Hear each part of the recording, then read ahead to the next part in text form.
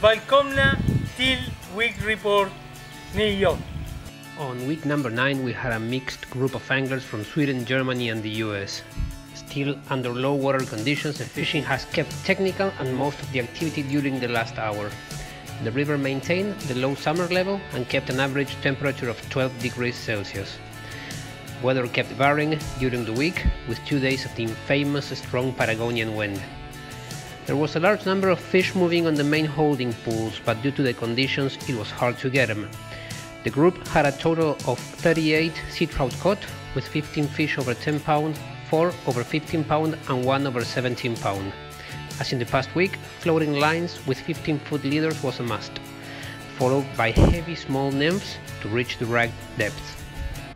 Snakes and sunrays worked as usual during the last hour, and in many cases they saved the day. Topper of the week was Chris with 11 sea trout landed, and the biggest fish, 19.5 pound sea trout caught by Bjorn.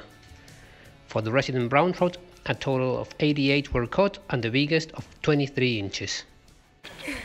Blow your butt!